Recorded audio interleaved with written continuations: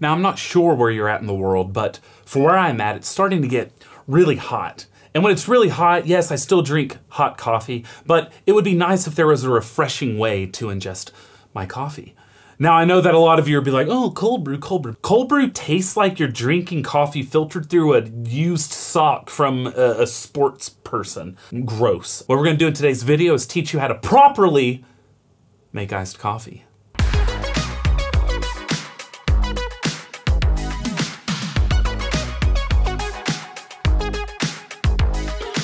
Cold brew sucks. I said it. Some of you are probably mad. Some of you are probably agreeing with me. If you're sitting there nodding, you know good coffee. If you're sitting there saying, but cold brew's good, you don't want that thick, chocolatey, musty chocolate, oily sludge going down in your body. You don't go 40 Celsius heat and chug milk. You don't do that. I mean, I do sometimes. You want something refreshing, crisp and refreshing. Now, I'll be honest, if you do enjoy it, I really don't care. I'm not actually trying to shame anybody. You drink what you like, and if you like cold brew, as my wife does, you know, enjoy it, that's fine. So instead of just complaining about cold brew, I'm gonna show you a better way of making cold coffee, and that'll be a flash brew.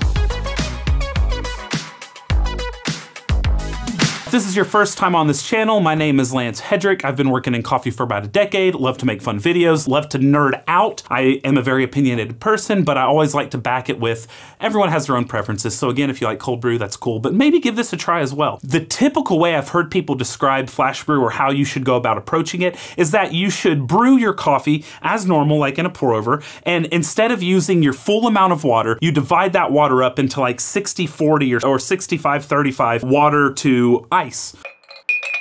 And so you put ice in your decanter, you brew your coffee, you let that ice be part of your brew water. Now, I have issues with that ratio. And now I understand why the ratio is the way it is, and it's because as you're brewing your coffee on top of the ice, you need enough ice in there to bring the temperature of the liquid down to essentially freezing. So when you pour it over ice, it doesn't melt anymore. I get it. Now to do some math, if your typical daily cup of coffee is a 20-gram dose to 300 grams of water, a 1:15 ratio, what the typical recipe would tell you to do is take 60% of your brew water, so 60% of 300 would be 180 grams. We take 60% of it, and that's what we use to brew the coffee. And then 40% of that brew water we have as ice inside the decanter, so 120 grams. And now the idea is that 180 grams of water going through the coffee, ice will melt, and then you'll have a cold coffee that you pour over ice. My issue with that has always been your new ratio for your actual recipe that you're actually brewing with is a 1:9 ratio.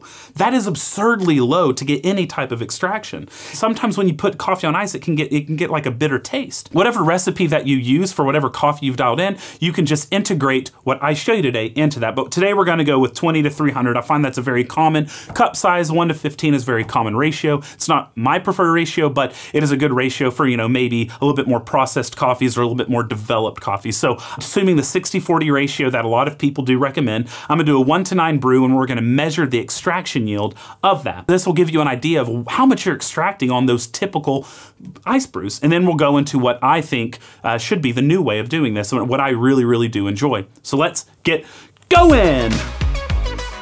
So today I'm brewing this nice Honduran geisha from Apon's Gold. It's really nice, bright, vibrant acidity. So it should be really nice on this flash brew method. I'm going to be brewing a 1:9 ratio, because that would be 60% of our normal brew water in a 1:15.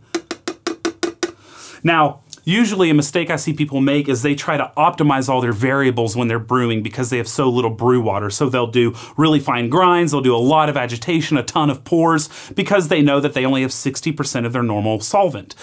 But then the issue is it turns out bitter, and they're like, oh, the ice is shocking the coffee, it makes it bitter, which I guess there could be something to that, but I have read there have been a lot of blind attempts at this where people haven't been able to tell a difference between shocked coffee and not shocked. When you push all those limits, it does turn out bitter, even if it's under extracted. I actually like grinding a little bit coarser and relying on other things, which we'll get into here in a bit. But anyway, we just did a 1-minute bloom with 1:3 ratio on that. Now we're gonna pour to our total brew weight of 180 grams, which is that 1:9. And of course, again, this is just a recommendation that people give for any recipe. So just take your brew water and multiply it by 0.6, and that's what your new brew water is going to be. Now, I'm gonna do a little stir here at the end, give it a little extra agitation, boom, boom. Now we're gonna let it drain. Now the full brew time on videos I've seen should be around 2-3 minutes, something like that, and it should be brewing on top of ice. Now because I'm measuring the total dissolved solids and calculating extraction yield, I don't have ice in there obviously. I'm trying to get a true reading of what we're actually extracting during this process. I have cleaned this with alcohol, then cleaned it again with distilled, and I've zeroed out this refractometer, so we should get a pretty good reading as to what this extraction actually is. So once this finishes, I'm gonna take the brew weight, the total brew weight, I'll measure the TDS, and we'll see what we're actually brewing at.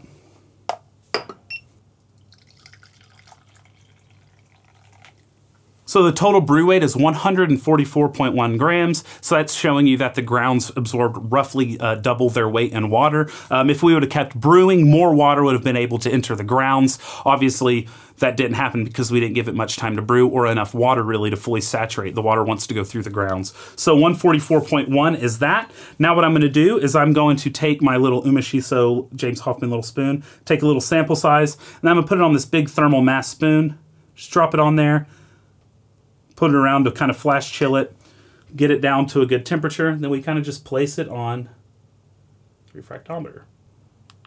We get an extraction yield of 17%. The TDS was 2.36%. That means 2.36% of our coffee is actually coffee. And so the extraction yield is 17%, meaning 17% of the bean we were able to extract. But we typically aim for around 20, 21, 22%. So we're quite a bit below that. How can we get a higher extraction without sacrificing the delicacies of the coffee, without getting all that intense bitterness that usually happens with these flash brews?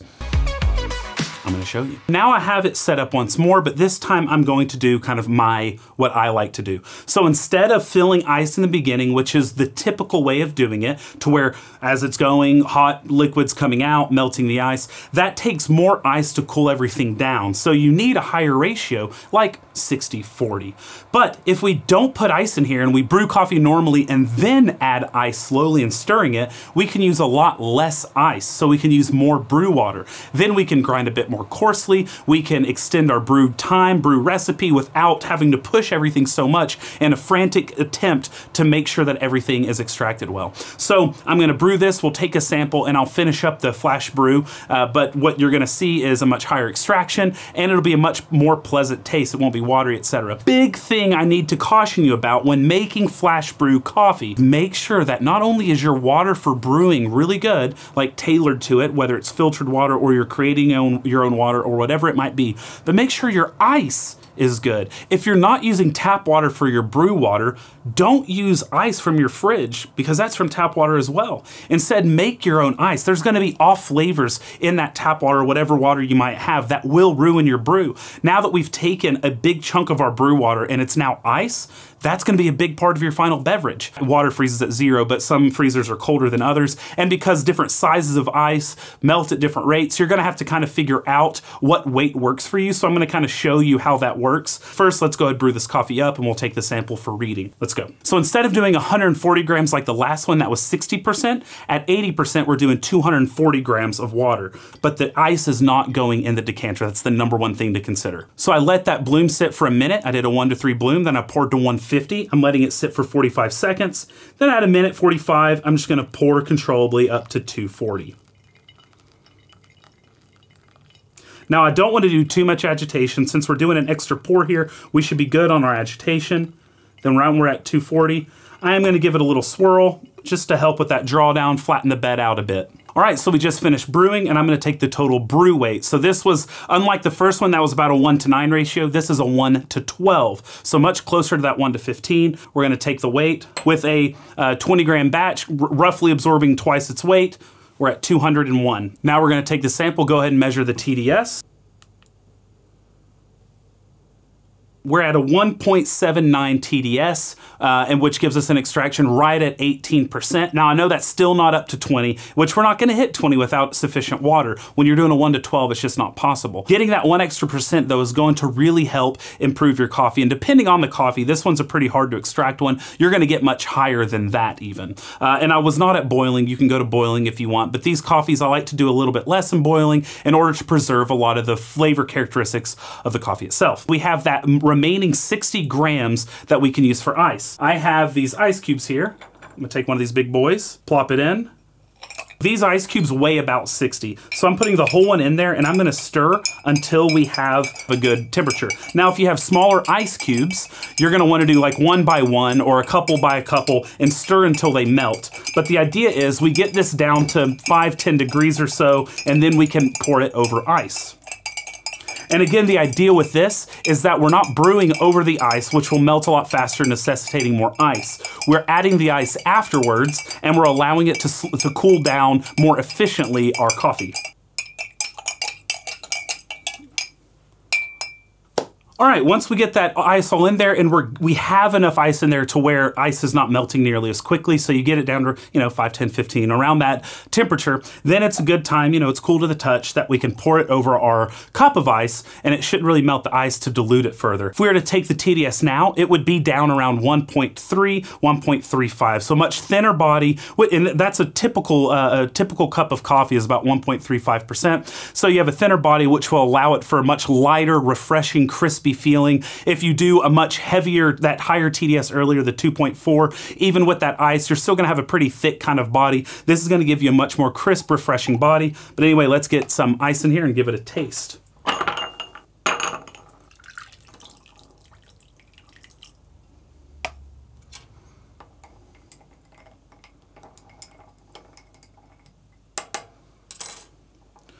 I needed this because it is hot outside, as you can see from my beating up sweat, but it's absolutely fantastic. And it's like Kool-Aid. It's really good. Sorry. Oh, Hugo, fine, take it.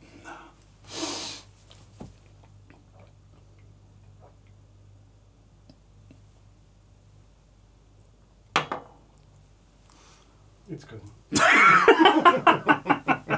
I'm like under pressure when Hugo's taste testing my things. Okay, sorry.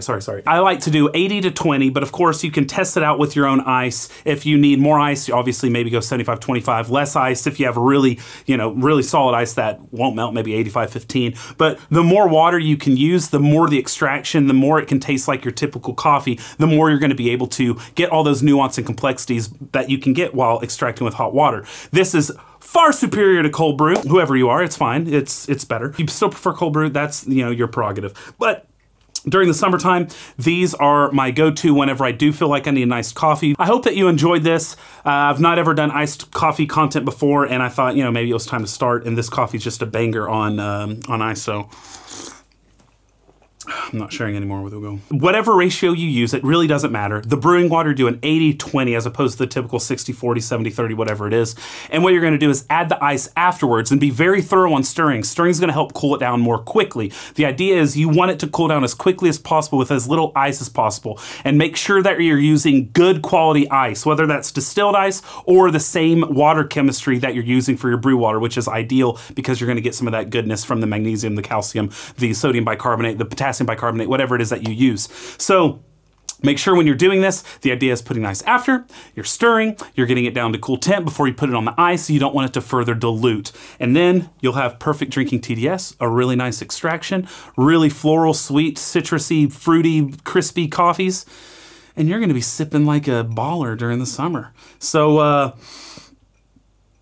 yeah, I think that's about it. I hope that you all have a less toasty summer than mine. Yeah, cheers.